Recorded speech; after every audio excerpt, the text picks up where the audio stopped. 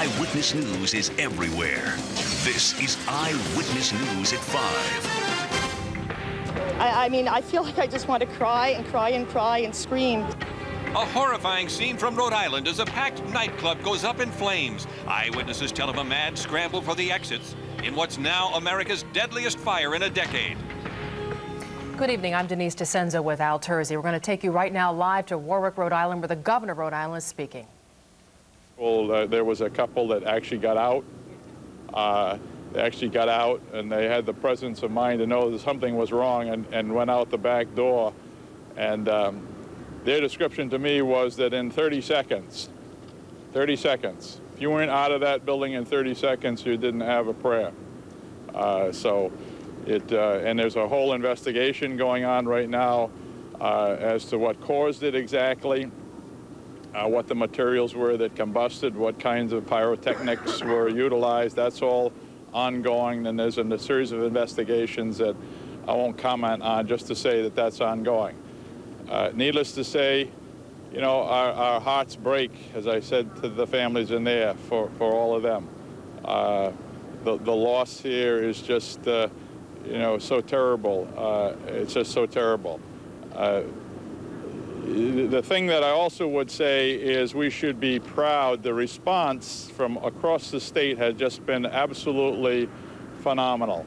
I think virtually every single city and town has been represented, either with the rescue crew, an ambulance, a rescue van, whatever. Everybody has come out. I saw over there people bringing food and drink for the rescue, the workers there, as they would take a break. And the outpouring of, you know, sympathy and the outpouring of love is just something to behold. So I don't know if Dr. Nolan did not come here, so... Governor, you did want to get into the investigation, which you said if there was 350 in there, that was too many. Is that beyond their capacity allowed? Well, I don't know that, okay? I should be careful. It just seems to me that that building was not a big building. Talking about the terrible, terrible tragedy in Warwick, Rhode Island last night. He said that he was hearing that people had basically 30 seconds to run for their lives. Their investigation is focusing into the cause of this in terms of the materials that were involved and how combustible those materials were. He also praised the rescue efforts of the firefighters there and thanked the community for their support. Well, just to catch everybody up to date, here's what we know right now. The official death toll has now risen to 95. 95 dead, more than 180 others injured. Within the last hour, authorities told us that the final body had been pulled from the still smoldering rubble. And we have team coverage tonight. We'll begin with Channel 3's Dennis House. He's in West Warwick live at the scene of the tragedy. Dennis? Al and Denise, good evening. This was a horrible fire. If you look at the numbers, 86 killed, more than 160 injured. The club holds about 300 people. That means nearly everyone who went to see that concert last night was either killed or injured there. We're also told that many people were stampeded. Some people were burned to death. Some people died of smoke inhalation. You can see behind me, rescue workers are still going through the rubble. We're told that they have extricated the last dead body from that scene there, but they are going through looking for evidence and trying to figure out what went wrong last night. What we do know is that it started as a band was performing its first song during a pyrotechnics display that turned catastrophic.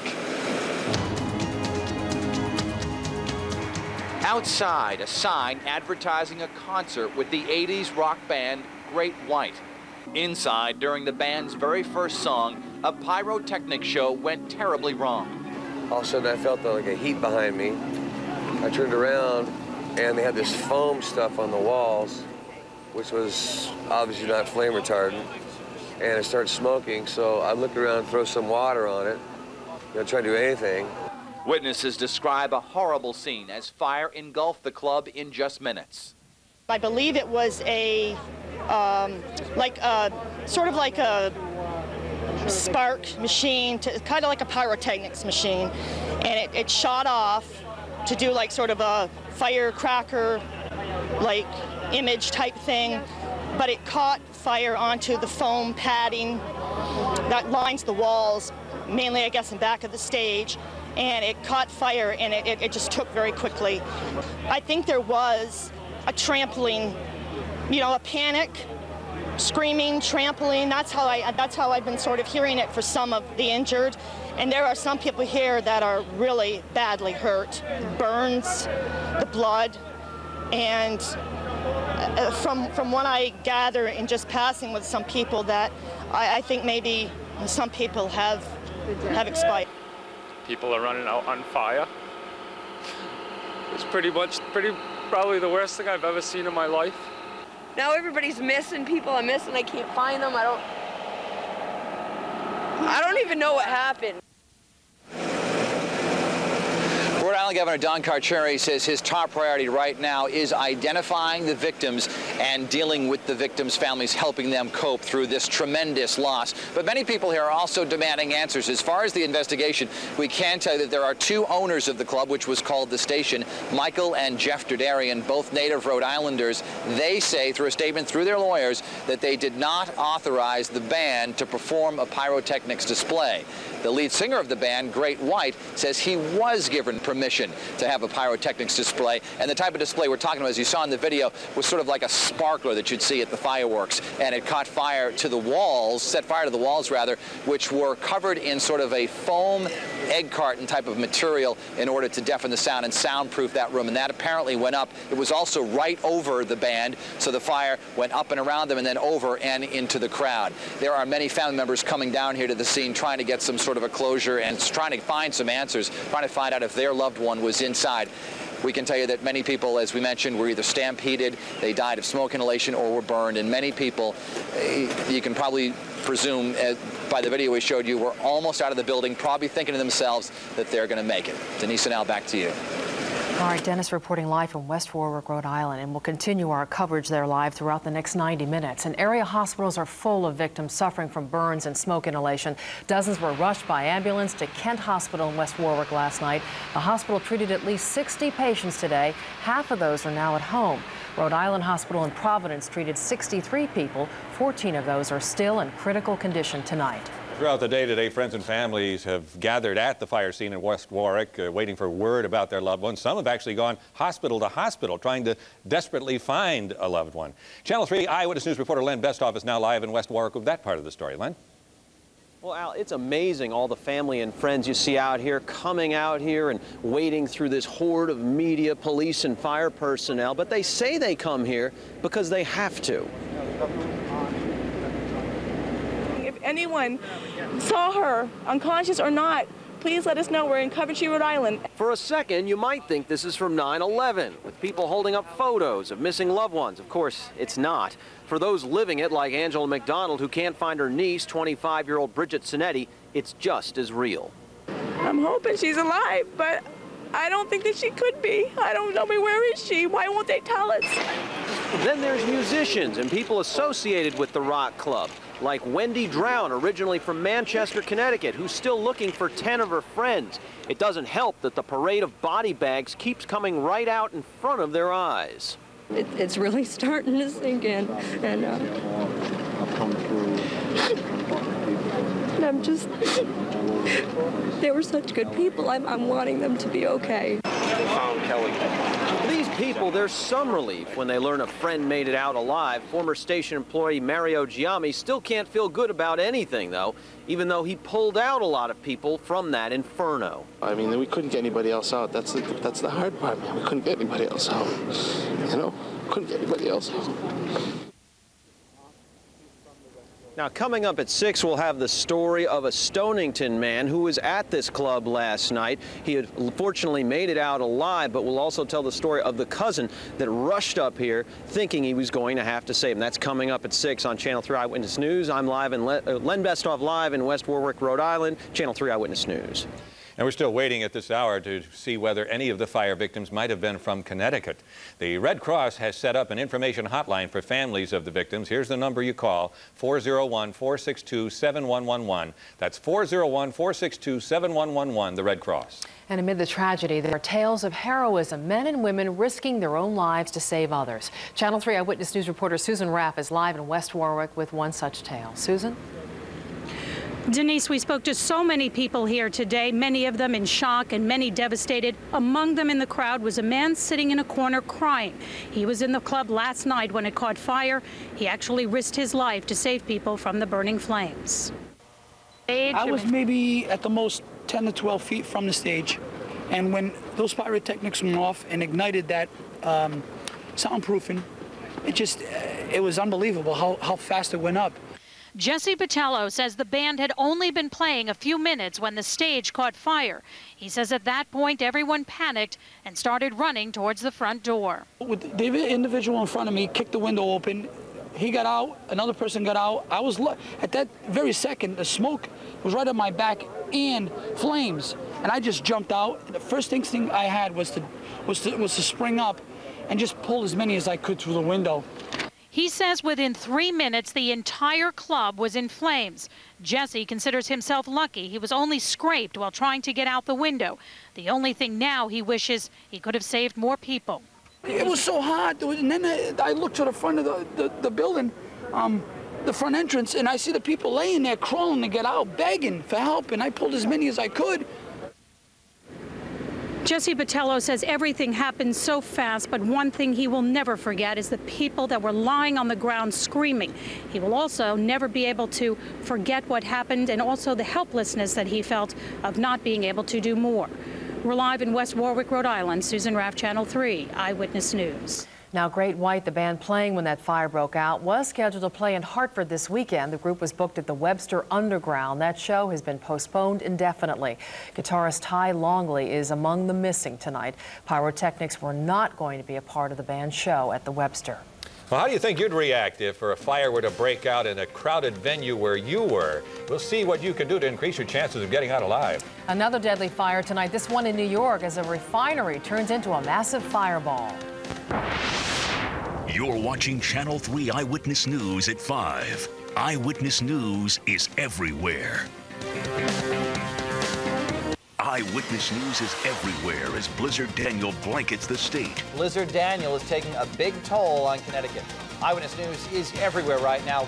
More live coverage. We're live in New Haven. Now, we've been all over Connecticut this afternoon. More crews on the streets. More of the vital weather information you needed to know.